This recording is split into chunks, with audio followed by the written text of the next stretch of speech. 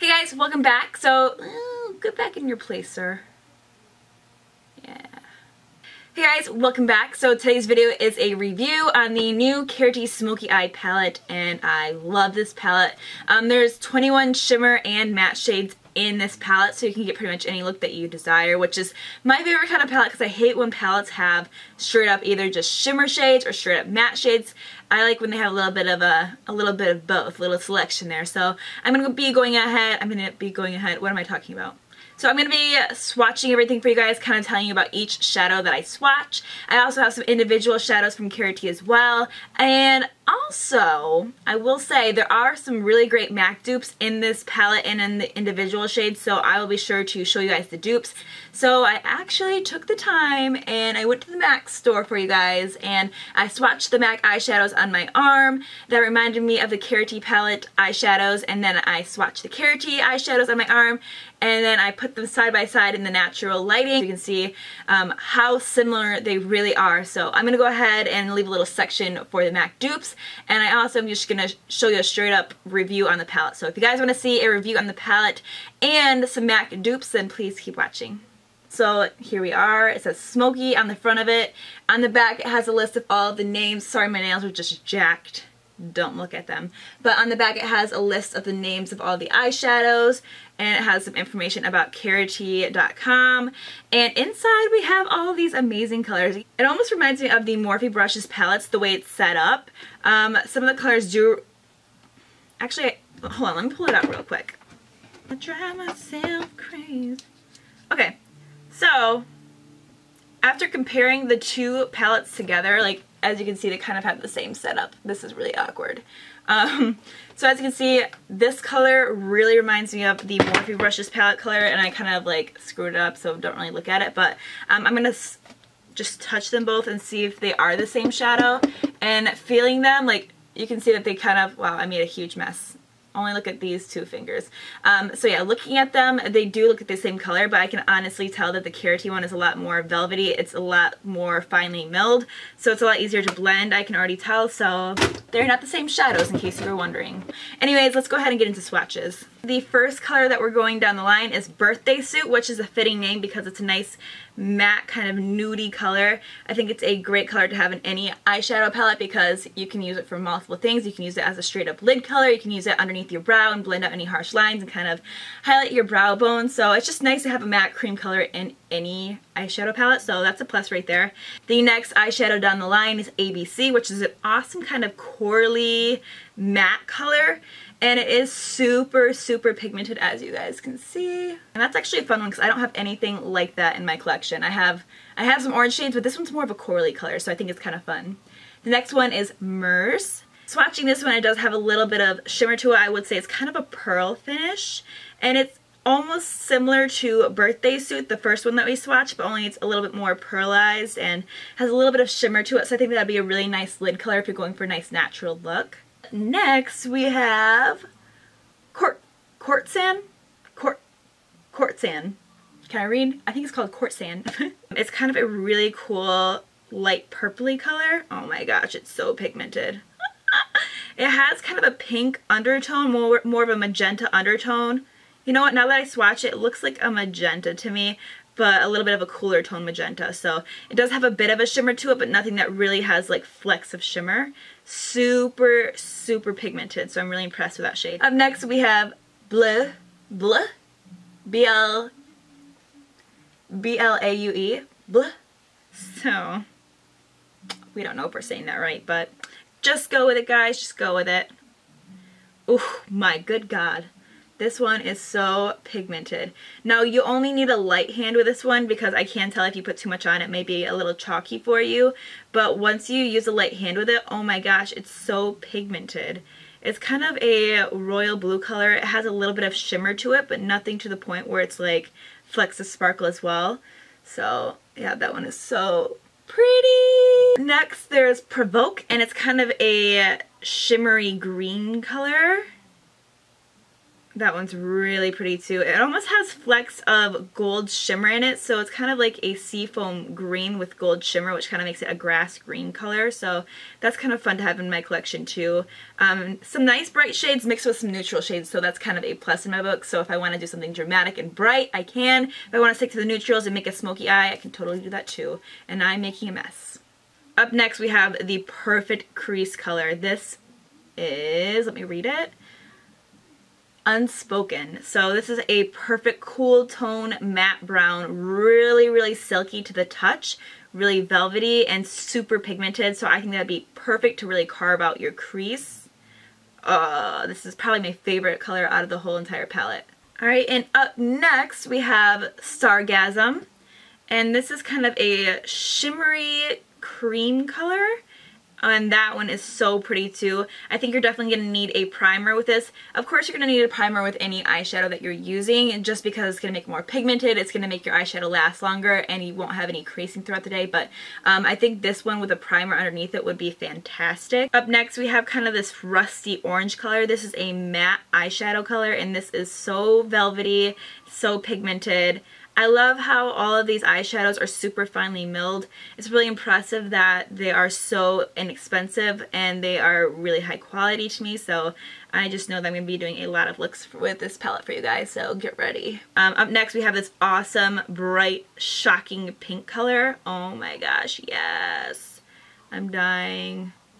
So pretty. So this is a matte, bright Barbie pink. It's like straight up hot pink. And I think this would be really pretty. It's kind of an intimidating color, like you're not going to wear this every day, but if you maybe popped a little bit of it in your inner corner, just want a little pop of pink, I think that'd be super cute. I wish I put my swatches in the right spot. I'm sorry. Oh, and the pink one is called Tasty. The next one is Scandal, which is a really beautiful kind of shimmery, pearlized plum color.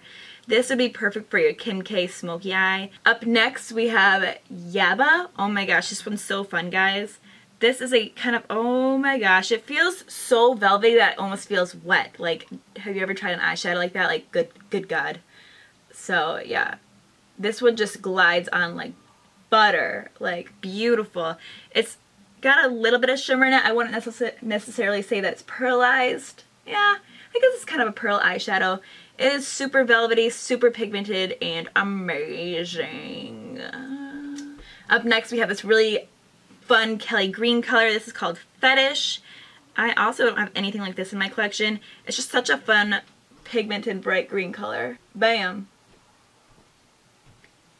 Is that like bright or is that bright?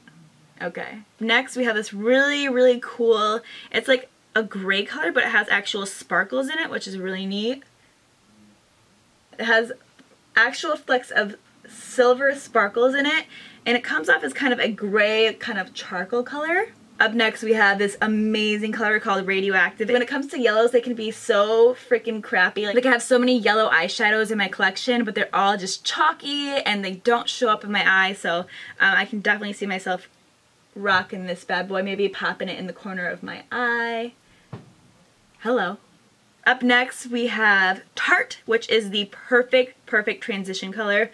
So it's great that I have a transition color and I have a actual crease color in there to give it some more definition.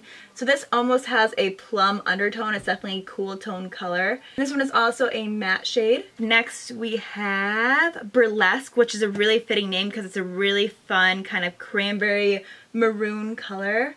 I think this one is so much fun for the fall and the holidays. Just putting a little pop of this in your outer corner would be amazing.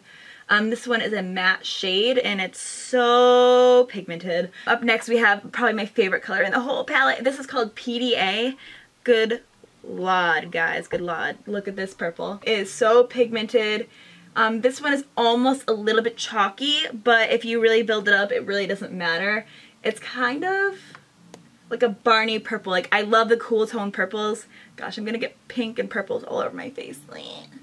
But it's kind of like a Barney purple, straight up cool tone purple. It's matte, of course, which is awesome.